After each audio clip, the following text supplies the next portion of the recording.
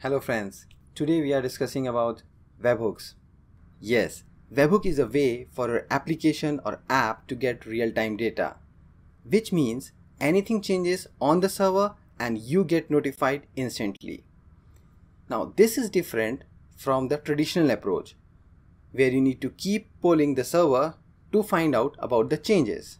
Now in this video, we will look into what is webhook, how are they different from the API polling approach, and we will set up a webhook to GitHub where we will find out how we can set up webhook on the GitHub, and then we will see any changes that we make on GitHub sends the data back to the client application. So, coming up. Spread it back.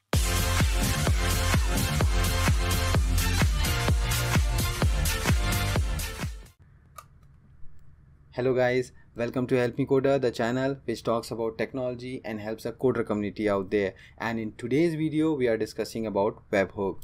Now, as we know, there are a lot of applications out there, and these applications need to talk to each other or communicate with each other so that they can help us or other application. For this, we have APIs like webhook or polling mechanism so that they can communicate with each other. To see this in action, we will go through a small example. Let's take a scenario where I have to fly from Singapore to Malaysia and I need to book a ticket on this. So to do that, I will search on the server to check for tickets which are less than $50. So how do I do that? I log into the airlines portal and then I search for a ticket between Singapore to Malaysia which is less than $50. I always look for cheap tickets, okay? Now the request reaches the server where it checks for the ticket on the backend.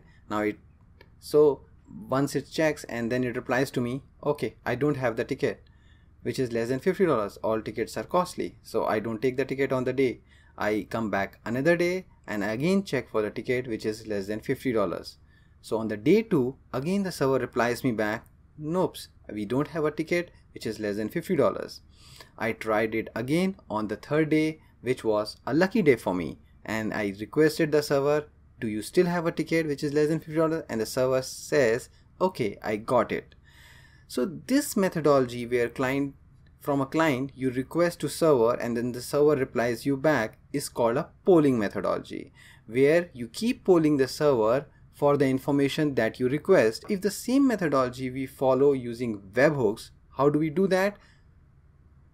I don't need to tell the server again and again, because over here I will register my number with the server. So I will tell the airline company that here is my number, keep it with yourself. Once you have a ticket which is less than $50, just give me a call back. So here the client registers the number on the server.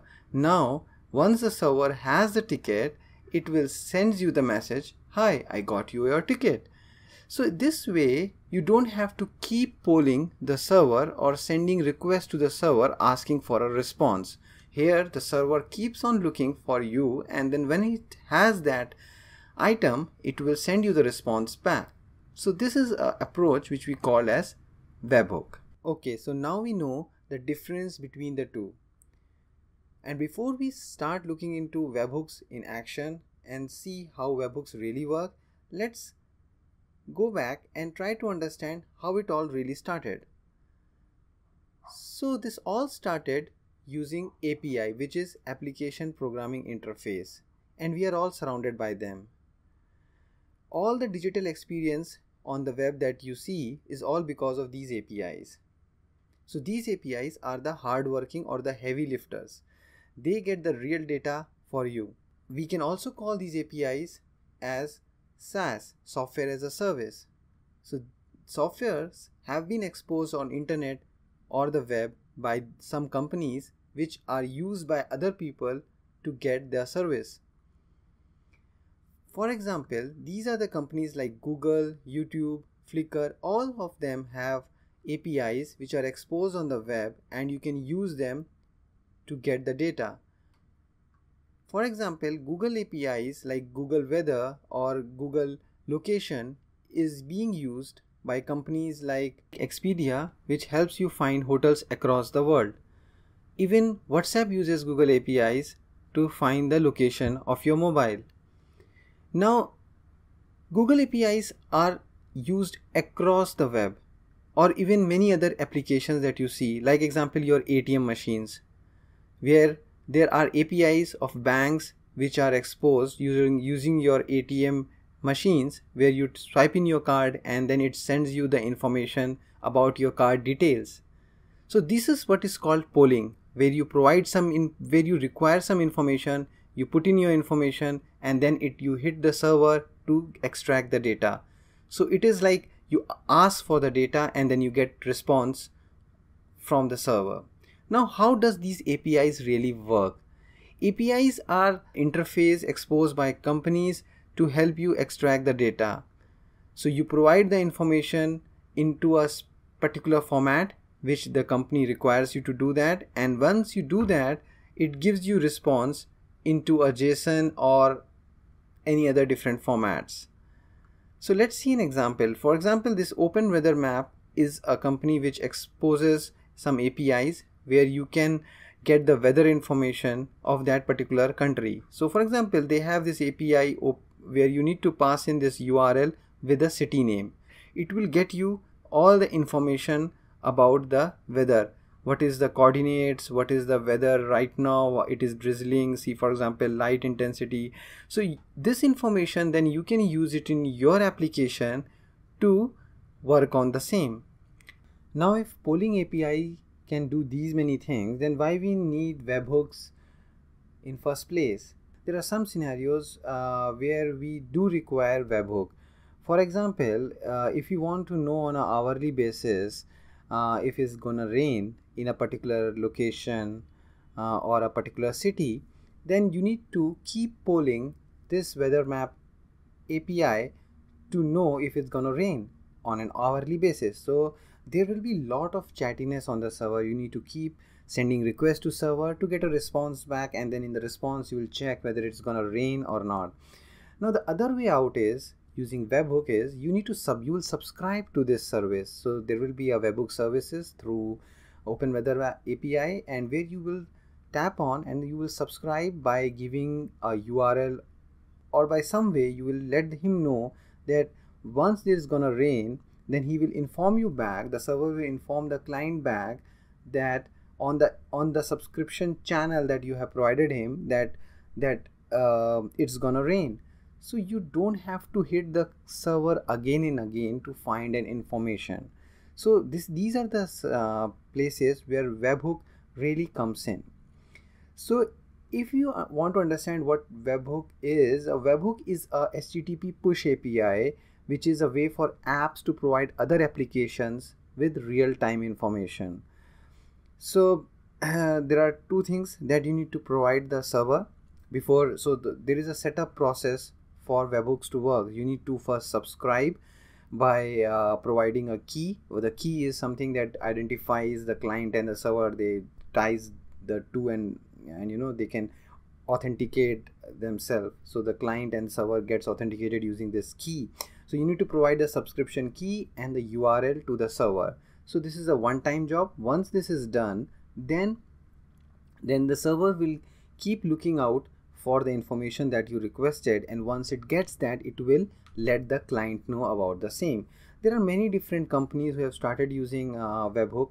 For example, you have GitHub, which is doing a lot of things with the webhook. Then we have SendGrid, which has couple of services, the couple of webhook services that it gives. For example, it has a service where you can tap on to know if there is an unsubscribing mail. So once it does have, the SendGrid will send you back a response that on to your client to tell you that there is an unsubscription mail, or if there is a bounce mail, then it also tells you back to the client that there is a bounce mail. So there are a lot of different companies like SendGrid, Twilio, GitHub, Foursquare, they are coming up with these webhooks. So this is a very interesting approach of how you work with, or how the server client communicate on the web. Now let's take an example of GitHub Webhook, where you can subscribe to events like create, delete, commit, fork, or issues and many more, and based on your subscription a payload will be sent back to you whenever that event happens.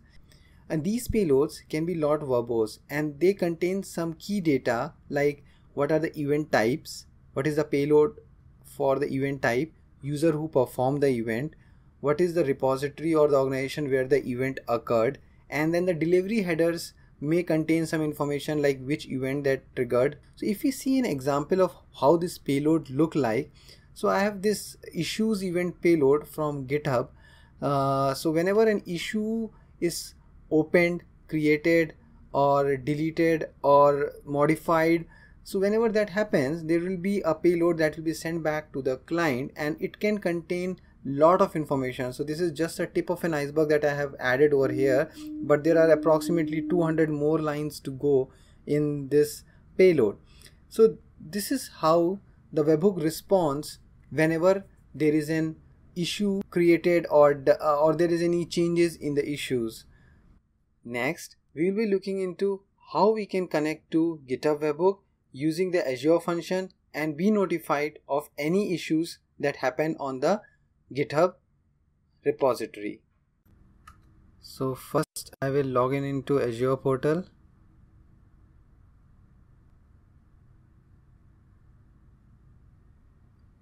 Over here I will sign in into my account, and this is a free account of Azure. And to know how do you get a free account, I have a video on that on my channel. So once you log in into your account, you can look into the current function apps that you have. So if I click over here, I don't have right now any function apps as of now. So let's go and create a new one. Then I will search for compute and then function app in the lower. Though I click on the function app, or I will provide the name of the function app, which should be not present over here. So let me type in function app web Azure webhook. Okay, now rest of the things will remain as it is. I will just rest things as it is. Let's click on pin to dashboard after this so that it comes on my dashboard. So let us click over here and then click on create. Once we do that, it will start deploying this new function app onto your Azure portal. So it's still deploying, it will take some time. So now function app is deployed. Now we can see all the function apps that are over here. Right now we don't have, so we click on plus icon and click on the create function button, and over here you will search for GitHub with GitHub JavaScript something, GitHub Webhook. So this one is with the JavaScript. Let's do with the JavaScript. So GitHub Webhook JavaScript, which is this one, and once you click, then you can take the name provided, so by default one, and then you can click on the create. So once you click create, you will get this boilerplate code over here. Now if you see, there are two things that we require from here, the function URL and the secret key. So I will just copy this information into the notepad. So let me copy the function URL, and then let me close it off, copy the secret key. So this is the secret key between the Azure and the GitHub, which authenticates. Now once I copy this, let's open the GitHub repository. So I will go into my GitHub.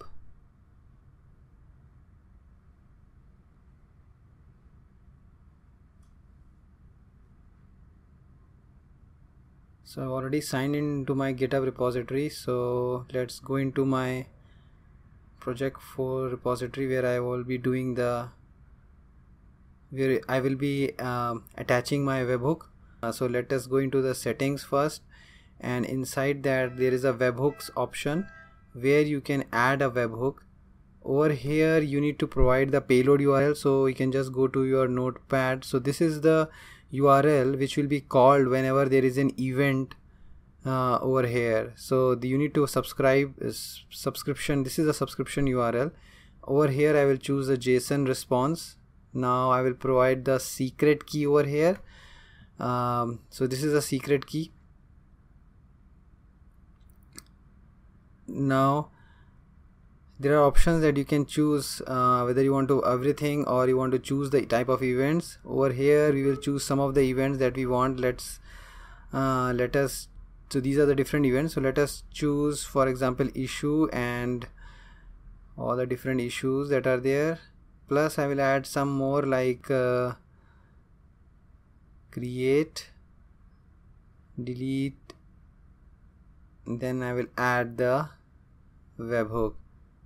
So once it gets added, so now if you see that the webhook has been added, so now there is a link between my Azure function and then that webhook. So if you want to see how this will work, so I will go to the log section over here. So anything that gets pushed, we can see the event getting fired whenever there is a change happening or any issue getting created. There will be an event fired to the function Azure, the function that we have just created under Azure. So this is all webhook about. So there is a hook that has been already created. Now I'm creating an issue over here inside my Azure, inside my GitHub. So this is for testing purposes. Now if I go back to my Azure portal, you see that there is some event that has been thrown from the there is a notification sent from the server side to the client side. So client never asked for it, but it has been thrown automatically. So there has been a function started, but there has been some error.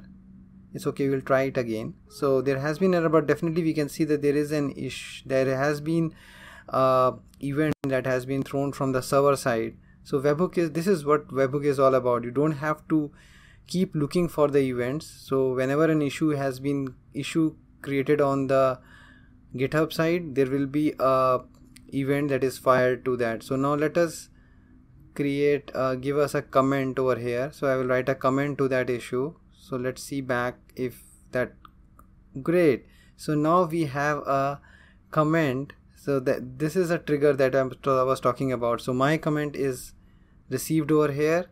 Now let's say let's see again. Okay, cool, data. So let's see this one, if it gets sent back. Coming back. Now we have the working webhook firing events whenever things get changed on the server side. So webhooks have provided a lot of advantages on how applications communicate with each other. Now I must tell you, I have been in love with webhook from the day I learned about them. I know after watching this video, you must be also in love with them.